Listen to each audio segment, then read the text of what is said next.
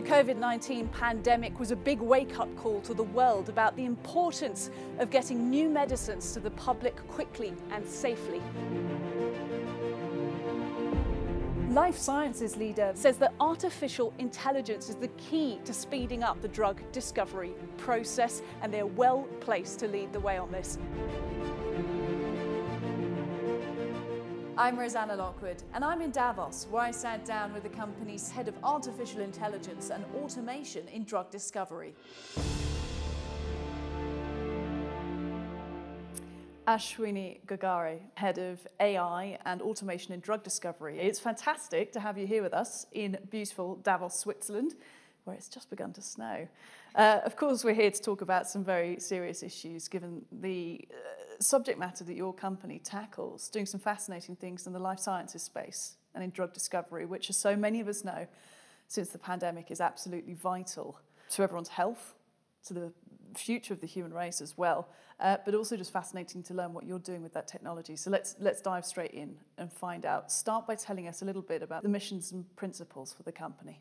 Yeah, thank you, Rosanna, for the kind introduction, and to tbdmedia for this chance to talk about what our company does. Is a global diversified science and technology company that has been advancing human progress for the last 360 years. We have leadership position in 3 fast-growing markets: life science, healthcare, and electronics. I feel like with our strength in 3 different sectors, we always create discoveries and push boundaries of science of what's possible.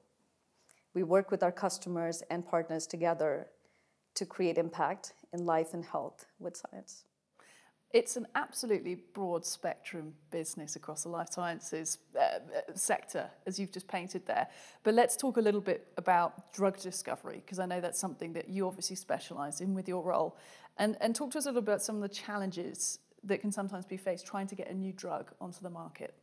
Absolutely. Traditionally, researchers, the way they go about discovering new drugs, they have to screen huge library of compounds and to identify even one molecule that has potential. Then they do numerous rounds of experiments to be able to optimize that molecule through a drug candidate, which means to increase its potency. Even after being successful through labs, a lot of these molecules fail as they go through clinical phases. And so statistically, only about 10% of the compounds that go through phase 1 actually make it to the market. So if you look at the whole scenario, I want to say it takes, on an average, about 12 years and $2.6 billion to bring one drug to market.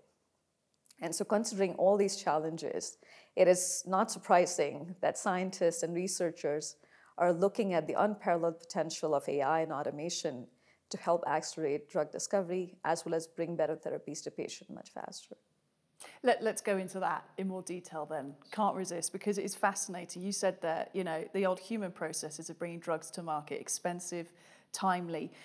Automation, artificial intelligence, how is that changing things?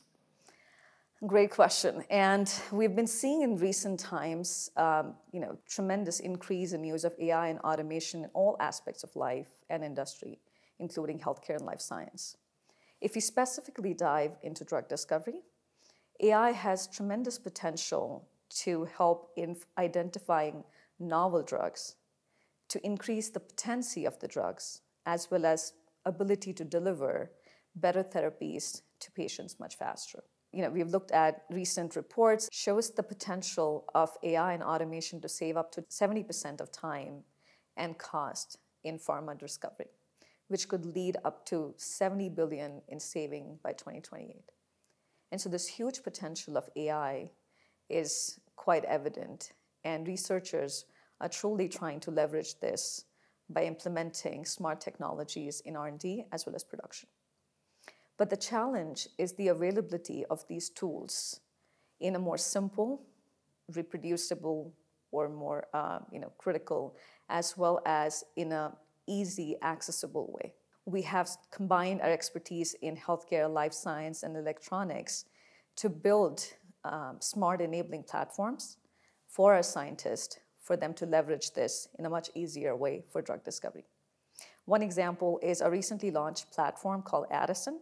This is an AI-enabled drug discovery solution which combines the power of AI as well as data in drug discovery and machine learning. So looking at the whole scenario, it is quite clear that implementation of AI is going to be super important in success of R&D projects across healthcare and life science. At the start of our conversation, you laid out all the various business sectors. How do they work together sometimes to address the challenges you're talking about? I think our company is really uniquely positioned with our expertise in 3 different sectors and the combinatorial effect of our deep experience in drug discovery, our capabilities in chemistry and biology, and our innovation in digital to provide smarter, AI-enabled solutions as well as, I would say, robust scientific methods to our scientists. And we've been able to do so. For example, we've been able to combine our expertise in chemistry and AI to build Addison, our AI drug discovery solution.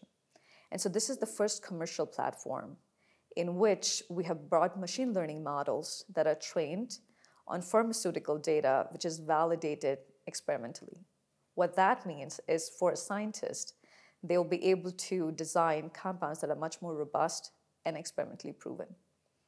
And so throughout this process, we have seen scientists being able to leverage Addison to generate new ideas for disease areas of their interest with generative AI. They're able to traverse the whole universe of chemical space and identify drug-like compounds.